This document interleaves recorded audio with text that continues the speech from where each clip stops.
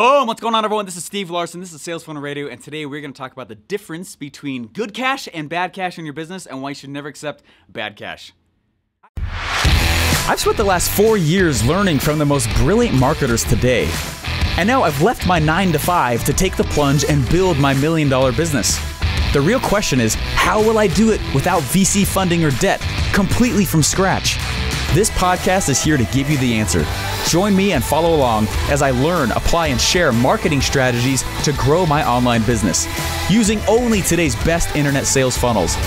My name is Steve Larson, and welcome to Sales Funnel Radio.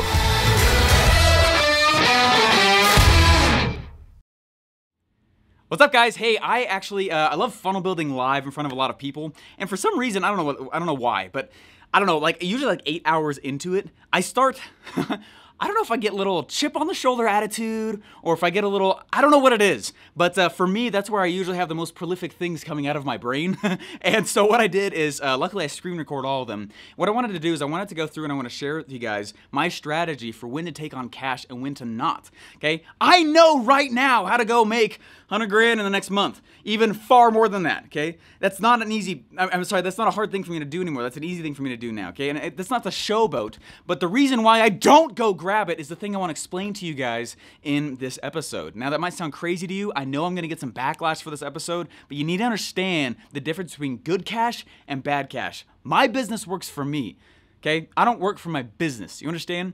Now, obviously, I go set stuff up. I go put things together. But as quickly as humanly possible, my whole goal is to set up systems that replace me as the operator in my company. Okay, so what I'm going to do is I want to be able to walk through and share with you guys why.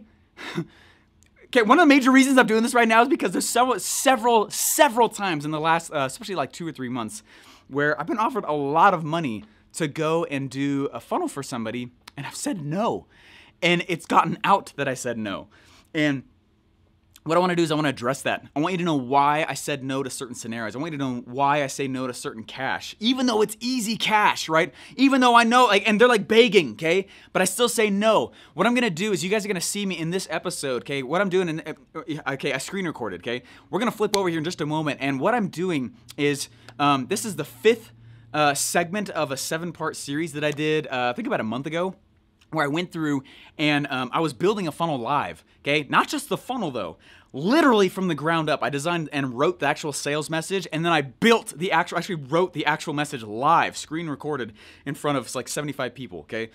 What you're seeing in this next piece, I'm building out and I'm finishing the last few pieces of the funnel, and I'm building what I call, I don't know what else is made. I call it a waiting list funnel, okay? It's literally its own funnel on the side when someone doesn't take action. And somebody is asking me, Steven, why do you have a waiting list funnel, and why do you remove the option for somebody to even purchase, okay? That, again, might sound crazy, but please listen to my answer here. This might be a little bit of a longer episode, but I think it's going to really, really help you as you see what I see as I do this, okay? Remember, I brought 1,800 people through this process now. Paying people, okay? You understand? Who paid to specifically learn that thing. That's just not like episode listeners, okay? They specifically came for that, okay? And what I want you to see is, right, I got a unique position looking down and seeing all these different funnels that are out there. Which ones make it, which ones don't, okay? And I want you to understand how powerful of the concept this is. And if you're like, oh my gosh, Steven, there's so much opportunity out there, I completely get it. Please know this is how I handle that and how I don't get distracted. Okay, the answer to all that is in this next episode. I'm very excited for you guys to be here. So again, guys, thank you so much. This is good cash, bad cash. Please keep that in your mind when you have opportunities come to you.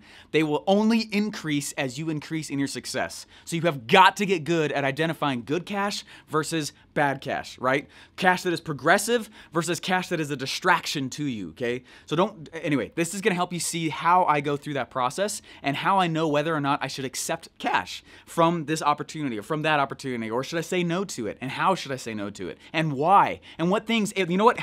I wish I could say yes to that, but what should I do to actually get my business ready for it? All those answers are inside this episode. Guys, thank you so much for listening. If you like this, please like and share and subscribe to this. It really means a lot to me. I actually have a ton of fun reading the reviews. They keep me motivated. You pump me up, and I really want to keep doing that. So anyways, let's cut over to the episode, and please enjoy.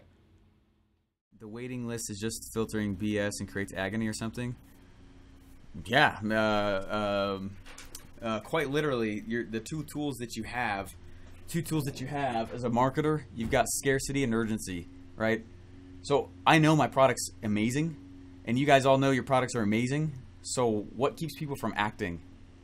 What keeps people from acting and actually buying, even though you know your product's amazing and you know they could help them? What keeps people from buying is that people don't close. So I'm trying to close them. Buy it, buy it, buy it. You know what I mean? I'm trying to close them. And if I don't, right, it cookies their IP address, not their email. I mean, does that make sense? They can't just even go get it with another email address. They will not get there. It actually auto forces the entire session to go to the waiting list. And it says, sorry, I work with action takers. Look, get on the waiting list. You know, we open up to people in my own list anywhere from, sometimes it's twice a year, usually once a year, but pay attention to your email. It lets you know when a few seats open up. Okay. How long do I make them wait? Depends. I mean, sometimes I literally do make them wait 6 months to a year, man. Like, I'm serious. You know, I'm not, if I'm going to have scarcity and urgency, it's going to be real scarcity and urgency. I don't pull fake scarcity and urgency on people. If I'm like, it is open, then it is open. If it is closed, they cannot purchase. I don't even care if they want to. I make it that way because I'm training my buyers. Okay, I'm training my audience. When I say it's time to jump, right? And this is part, you got to understand. You got to understand. Could I go right now, I know exactly how to go pull another 100 grand. I know exactly how to pull even much more than that. Okay? But my business works for me. Does that make sense? These are all little things that I do to make the business work for me. I do not work for the business. Does that make sense? So it fits my lifestyle. So I know how to go. There's a lot of more, there's a lot, and it sounds crazy, okay? So my job then is to not constantly just like I'm closing, right? I'm closing on time. I'm going to bring in people in, but I'm mostly building systems that close. I'm building systems that bring people in. If I am the only one 24/7 bringing in cash, if I am the only one 24/7 that's going in and servicing and doing the fulfillment, my business dies when I do, or my business dies on the Saturday I just decide not to work that Saturday, right? That's not a business. A business is a series of systems in place that work when you don't. Okay, so it is not my job to constantly be bringing people in just because it's there. Not all business is good business. And in fact, I'd say the majority of business is bad business for your business. Right? There's bad cash. I don't want bad cash. So I go in and I grab cash that is good when I am good and ready to grab it. And when they are good and ready to pay for it. And if it is real, I make it real. So they cannot buy. It's not a fake thing. And I have had people reach out and tell me, crap, I waited too long. Yep. That's the answer. Watch your freaking email. That's the answer. So it is real because my business works for me. Does that make sense? I have done the game many times though. Many times where it's been the other way. And I'm like, and you end up, here comes a little, okay, where's a freaking soapbox? Okay. We're going to drop some gold here. Oh, dropped it. Okay. Okay, check this out. Many times I have equated deals with value. Meaning, look at all these deals I have, therefore I must be of value. That's crap. It's garbage. It is not true. Do not believe it. Okay? The number of deals that you have coming in, oh, I must be so valuable. I must have all this cash coming in, and it feels good, and it strokes your ego a little bit. But man, it is not true. Okay? Deals don't equal cash. Deals don't equal value, and deals do not equal lifestyle. Okay? I first have gone through, after lots of experience, okay, years of sprinting my face off, okay, sleeping a few hours a night, okay. I swear I've trained my body to have energy, okay. I think that's part of it, okay. Years and years and years and years being in the army, married, have kids, right, full time in school, and doing all this, right, but like aggressively, okay. Years of actively taking every single little deal that came my way. Oh my gosh. Oh, you have cash to give me? Okay, I'll take it. And then it ends up making me a slave to my business. That is not why I'm doing this, okay? My role, it is the reason I don't study ad spend. It's the reason I study the stuff that is the highest leverage activities. What are the systems I can build, funnels that I can build in place of me? So that when I'm not there, it's still going on. You know, it's so cool to see how many sales came in yesterday while I was talking to you. I didn't close them. The systems did. Okay? I didn't fulfill on them. The systems did. And it takes a little while longer. There's been some people who be like, Steven, you built almost one funnel a day at ClickFunnels. I'm like, yeah. How come you've only built a few on your own? Well, I don't have a giant team like Russell does. That's fine. Okay. Well, I don't have, like, he's got deep multi-million-dollar pockets to just like bam, bam. He does not waste money at all, but to like activate this crazy amount of team around the world. He's got all this stuff. Okay. And the foolish thing for me to do is to compare myself to someone like Russell. Okay. The foolish thing for you to do is to compare me to Russell. I am not him. Okay, I am Stephen Larsen. I do not have the assets he has. I do not have the backing he has, and that's fine. I've studied my face off. I've gotten where I have. It's been awesome. But you got to understand, like, what I'm building, it's from a different sphere than what he's doing. Okay, it's from a different. Okay, I am glowing it, and that's why I'm publishing so much right now, so you can follow me while I take a leap, which is frankly, it was a little bit ludicrous, but to show you how I knew it'd be safe. And take you on the journey why I do this. Systems are businesses. People are not businesses. Okay? People can be in parts of the system, but they are still not the business. Okay? So when I go through and I build a system, that's all business is. And if I'm the only one operating it, I don't have a business. If I can't match numbers, if I can't look at numbers and be like, check it out. Okay, I know my conversion rates. Okay, I know this. I know this. I know this. That's not a business. If I don't know my numbers, I have no business. That's one of my quotes on my wall. It's know, K-N-O-W. It's know numbers. If you know your numbers, then you know business. If you have N-O, if you have no numbers, you have no business. So if I'm chasing every single deal, because here's the issue. Every support ticket that came into me for a while, I handled it differently. That's not a business. Every fulfillment, I handled it differently. Every close, I handled it differently. Every deal, I handled it differently. That is not a business. And it is a terrible way to run into this extreme burnout very quickly and get... Guys, that's like the fastest way I see entrepreneurs get depressed. Okay? So like, there's so much opportunity out there, right? And there's been multiple times I've had to like catch myself again. I'm like, there's so much opportunity out there. Yeah, there is. There's tons of it. But not all of it is the best fit for, number one, my business. And not all of it is the best for the systems I've built. And maybe that means I need to go build more systems to handle the opportunities coming in. That's great. That's great. That's a good place to be.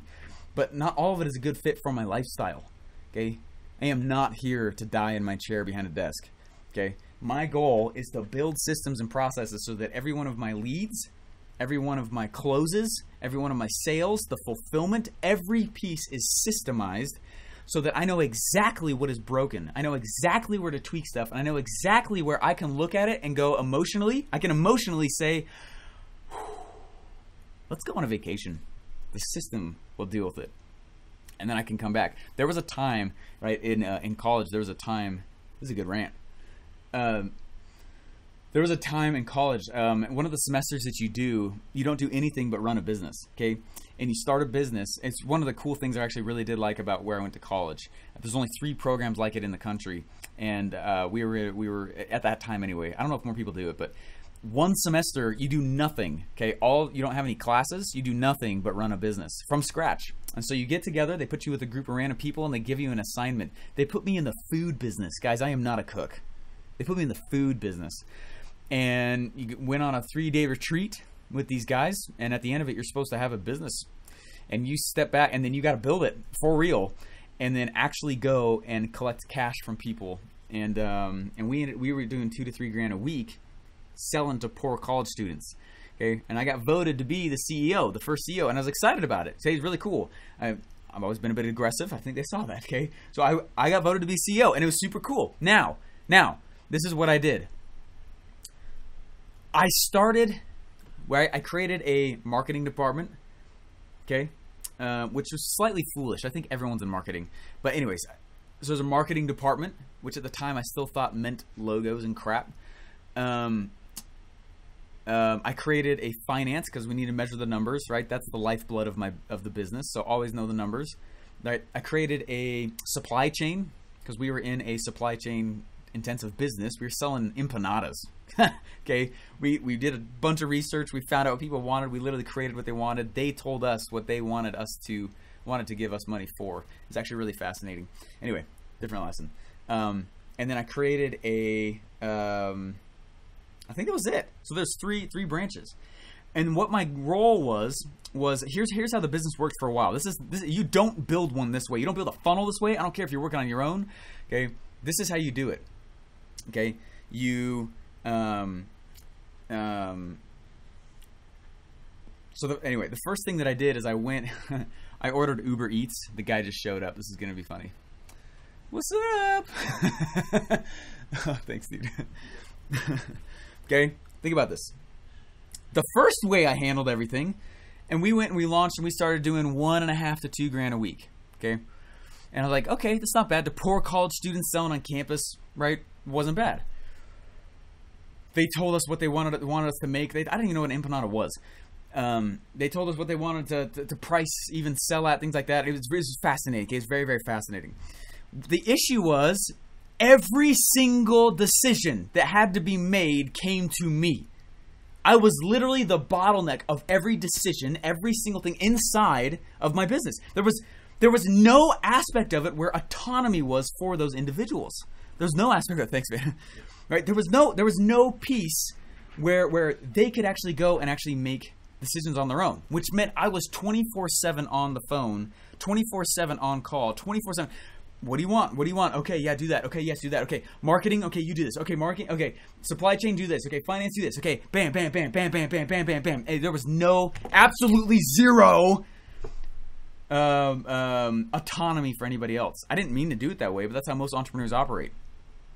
Okay, and so instead, I was like, I remember I was thinking one night. In fact, I've got the journal entry. They made us journal every day what we were learning, and I got the journal entry right down there. Actually, I realized that, so okay, let's make a head of marketing, and 80% of decisions are going to flow to that person in charge of marketing. Which now I believe should be the actual entrepreneur, the actual CEO. 80% of decisions flowed to the person now in charge of finance. 80% of decisions that had to do with supply chain flowed to that person, and then they just came to me once a week and said, here's the other 20%. What should we do? What do you want to do? What do you want to do? When do you want to do? Okay. Now, when I actually built those systems and put them in place, our revenue increased. Isn't that funny? We actually started selling more when I was no longer the bottleneck of my own company. Okay. The second thing that I did, once I had those systems in place, the second thing that I did is I went and I started, right? Then we started fine tuning. And I was like, hey, that's that system. Boom, that's that system. Boom, that's that system. Whoa, I can like take a break. And so what I started doing is I started stressing the system. And this is going to sound ludicrous and kind of nuts, but I purposefully started disappearing in the middle of the busiest parts of the day. I would just disappear. Because I was watching them. I wanted to see what they would do. Will they follow the system, right? Are the people still the system, or have we created an external thing that is that they follow, right? And if the people are still the system, they're not going to follow it. Okay, we got emotions. You got to take emotion out of system building. Okay, it should be emotionless. Okay, that's why we do Trello so much. It's why in Two Comical Backs we teach so much about systems. Okay, I can feel a rant. There's still another section I gotta hit here, but I started purposefully disappearing to stress the system, and they'd be like, "Where did you go? We needed to make this decision." I'd be like, "Oh, what happened?" You know, and sometimes I'd be like hiding, and I'd still be watching them. And they'd be having all these customers coming in, I'd be like, what are they doing? What are they doing? What are they doing? What are they doing? What are they doing? And I'd see them running back and forth. They're cooking these empanadas. Supply chain's going nuts. Finance is like, they're freaking out. Do we have enough money to get that supply? Do we have, and I would watch them. And, it was quite a few of us. There's a lot of us. And so I was watching everybody. And I would just disappear. And then I would stress the system. I'd be like, oh. And what I was actually doing is I was trying to see where the holes were in the system I've built. And I go back and I patch it up, and I was there for a while, and maybe I was the bottleneck again to just get everyone back on their feet, but then train them back to the system, train them back to the system, and I would disappear again. Okay, and I would do that over and over and over again until finally the thing freaking ran on its own, and that's when they rotated the CEOs, and that's when I finally got kicked out. And they're like, okay, hey, that's awesome, and I set up the whole business and then left. And I was like, crap. Anyway, this is a lot of fun. The reason this is important is because about the same time I started building funnels for this company in Florida, and very fascinating thing happened here. Okay. Very fascinating. Okay, and as soon as this rant is over, I promise we'll get back to this. Okay, we got 44 of us on. Thank you so much for being here. Anyway, so at the same time, I started building these funnels for this company in Florida, and I purposefully chose a company they had a mid-tiered product because I only needed to sell an extra few a month to make me look like a rock star, to make the funnel numbers work really, really well. Just why I tell everybody, start with a mid-tier product. Don't start with something that's cheap. Start with something that's like $1,000. Way easier. Way easier to make it work. Anyway, I chose a company that had a product that was already existing. I hate working with startups.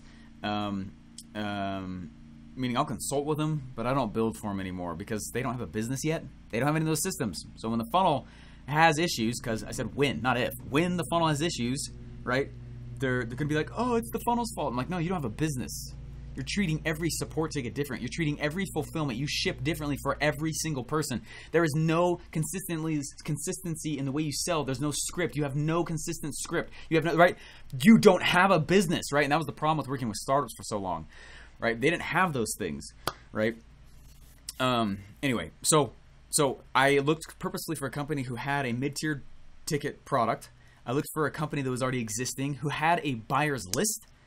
I looked for something where there was a potential for repeat purchases, and those are some of the criteria. So I went and I found a company.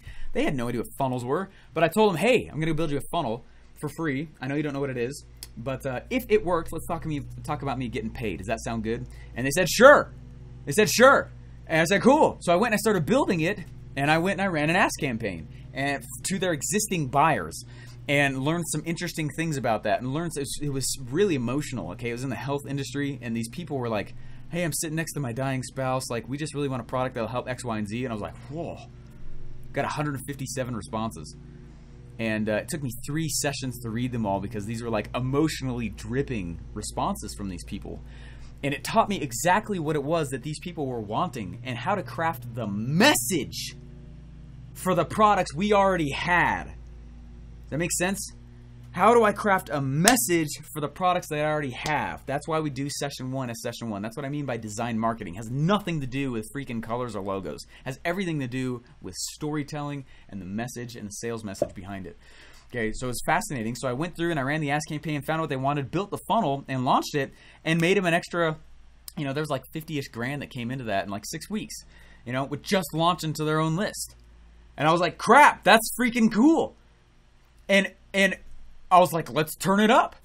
Shortly after, they started calling me. I was in Idaho still going to college. They were in Florida. They started calling me, dude, turn it off. I was like, what are you talking about?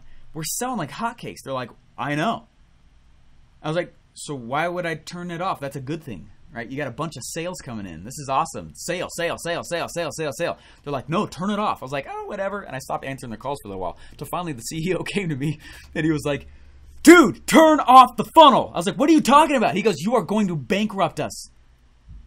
I said, what? He said, it's selling too fast. You're going to kill my business. I had never considered until that moment that the funnel was not the business. Funnels aren't businesses, you guys. Here is the funnel. Here is the business. They are two separate things. Once you have an idea and the market has voted with their wallets that it's a good idea, it is not enough to just go scale a funnel. You gotta scale the business at the same time or you kill the business. Okay? You have to.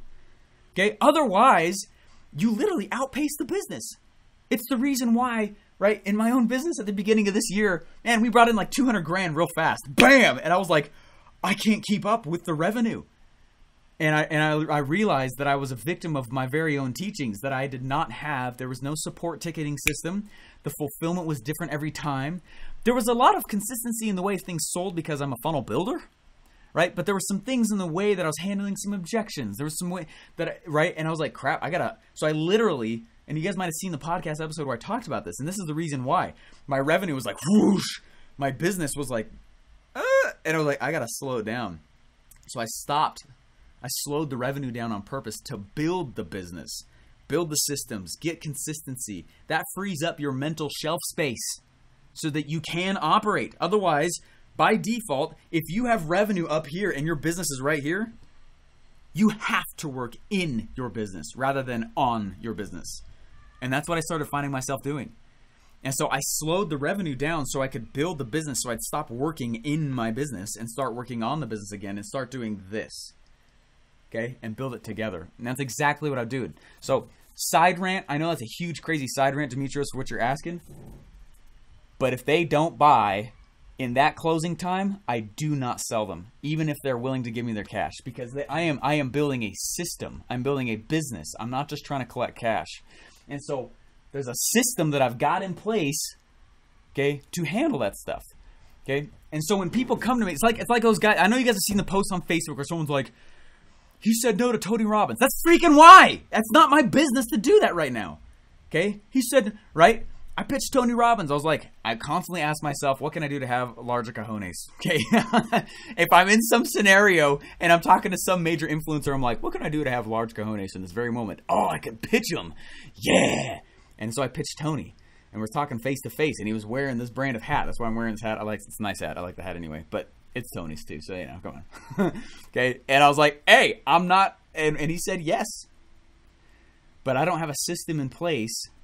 I don't have systems at the time. I do now. I didn't have systems enough in place at that time to handle all the other aspects that were going on, all the other revenue streams that were going on in my business. So it would have killed those other businesses for me to take on someone like Tony. Does that make sense? It's the reason why when someone has walked, multiple people have asked me. I have been offered obscene amounts of cash to build funnels for people. But if you don't have systems in place, you will literally kill your existing revenue streams. It means you are the business, you are working in your own company, which is a huge mistake, and there's not enough autonomy in the systems you've built to handle the flexibility. Case in point, okay? I don't just love the book, The 4-Hour Workweek, I love how he wrote it. Okay, if you listen, there's one lesson inside the 4-Hour Workweek that was very, very key.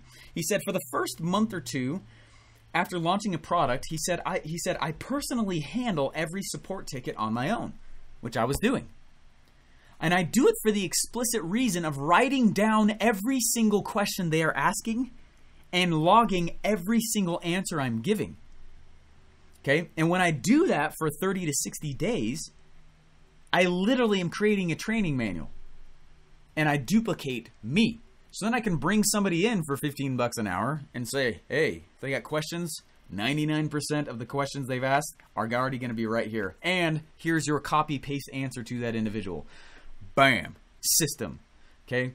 And then when there wasn't a little bit of, when there was no leeway, or, when there wasn't a question and answer that he had already documented, okay, what he would do is he started giving them authority to make decisions in his name up to a certain dollar amount. So he would say, hey, you have decisions to make, right? Because he'd start to get questions like, hey, the customer said it didn't show up. Do I have authority to reship blank, blank, blank? It's going to cost the company this much money. And enough of those would start coming in, or enough scenarios like that. He'd be like, why do I even, we're going to do it anyway. We're going to take care of the customer. Customer's not always right, but I do take care of the customer. Okay, customer's not always right, but I do take care of the customer. Okay, and I hate whoever said customer's always right. That is freaking crap. That is the worst garbage on the planet. That's terrible. That person got straight A's at school and never ran a business. Anyway, so he said I'm gonna give autonomy to my system to make decisions in my name up to a certain dollar amount. So once a week, he would go and see all the emails back from his team on all the decisions he needed to make. And within 2 hours, he would say, yes, no, good, bad, do this, do that, tweak this, don't do that at all. And after a while, he realized the majority of those questions coming in had to do with this certain area. So he's like, well, let's just add to the system. Hey, everyone, you may now make decisions in my name up to a dollar amount of $50. Whew. Killed 80% of the tickets back to him from his own system. Okay? He just buffed it up. Okay. Anyway, so hopefully you guys understand more about what this really is. This funnels, you are creating a system to bring in, right? That's why I do my sales script, my webinar script, the same every time. That's the reason I write it out on every single slide. Because if it's not consistent, I don't know what to switch. If it's not consistent, it means it's not a system. Okay. So that's a consistent sales system. That's what a funnel is. That's all it is, but it's not a business. You still got to probably have support and fulfillment. Those are probably the other two areas, right? Those are the other two spots you're probably going to build, right? You got those two. You got a sales machine. You can step away from it. That's a business, okay?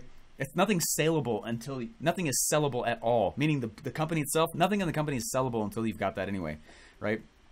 It's like for the first year, if Russell was to leave ClickFunnels would have probably dwindled to nothing. But he's set up so many internal processes now. When I left, they created an internal agency to replace what Russell and I were doing, okay? Because we realized duplication is not in finding another expert who replaces you. Duplication is in creating a system that replaces you. And so when you go in and you want to start removing yourself from the business, right, that's exactly what you're doing. You go bam, bam, bam, bam, bam, and you start building out the stuff like that and remove yourself from it. It's not that you're trying to remove yourself from the customer. You know, I still over-deliver. I know I do. I still go and I do Q&As. I still do all that stuff. But when it comes to the purchasing process, fulfilling on what they bought, right? It's an exchange. I'm going to exchange the product for their money. It's going to be worth their time, but I'm also going to over-deliver through several other things, but I'm also going to make sure that it's like 99% of the time the exact same scenario for every fulfillment, every buy, every support, right? Everything. Anything in supply chain, everything. And so the easiest way to build those systems and put them in place, which is what I'm doing, right? Which is what you guys watched me do. That's really what I'm doing. Like mentally in my head, that's what I'm doing, right? I did not go build a second revenue funnel without having the support and the fulfillment in place to support it. The first funnel, I didn't care about any of that, right? I just cared about revenue. That's all you should care about too. And that's all I still care about, right? But in the order of launching a business like this, what I did and what I made sure I did is, first of all, who freaking cares about fulfillment or support if you can't fund it? So I don't care about those systems for a while, okay? I just need to go make sure that that sells, that my script sells, that the funnel's awesome. As soon as revenue's coming in, I start to document personally all the support tickets coming in. What are things that people are having questions with? Is this a question about the product? Is it something about fulfillment? Is there a shipment that they didn't get that they should have? Okay, let's go put that in that category. Is this question about the actual product itself? Maybe I don't have enough things in there, right? This game is about being a detective, not about being a like prolific genius. I got to be this crazy creative to be successful. That's crap. Don't believe that. That's garbage. Okay. So when you think through and you start actually going in and start building this stuff, you have to understand like first revenue. Revenue is always first. Okay. But I don't think about support or fulfillment until I know that revenue thing is consistent and it just churns, baby. Then I go and I build the support to handle it, but I do it in a way that outperforms the revenue. So then I can go start putting on another funnel. That's when I go build a second revenue funnel. Okay. Which is what I'm doing. Why? Because I've got the systems in place with support. I've got the systems in place, right? And we're still building those things out. And we will always be building them out. But the 80%, oh my gosh, takes so much mental shelf space, that's gone. And which means I now have mental capital to go invest in something like a brand new revenue stream. Okay? It's the reason why I don't take on more revenue than I can handle. It's because I've done that multiple times. And suddenly, like, you can't think about anything else. And you've got like, if you're an agent, it's like I hate the agency models. Like I take the money and I still have all this work to do. Whereas with products, I do the work, and then when they pay me, the work's done. You know what I mean? Anyway, hopefully, man, that was a rant. I'm probably gonna rip that and make that a podcast. That was good. But anyways, hopefully that makes sense though. So that's why I'm so forceful on what I said before. This is a 48-hour funnel. If they do not buy, I do not allow them to buy. It pushes them over to a waiting list. And sometimes it's within a week, I might open it up for them again. Sometimes within 6 months to a year. You know, and I know that might sound nuts, but I'm building a business for me. I'm not for the business. And it's because of the systems in place. So anyway. Boom! If you're just starting out, you're probably studying a lot. That's good. You're probably geeking out on all the strategies also, right? That's also good. But the hardest part is figuring out what the market wants to buy and how you should sell it to them, right? That's also what I struggled with for a while until I learned the formula. So I created a special mastermind called an OfferMind to get you on track with the right offer and more importantly, the right sales script to get it off the ground and sell it. Want to come? There's small groups on purpose so I can answer your direct questions in person for 2 straight days. You can hold your spot by going to offermind.com. Again, that's offermind.com.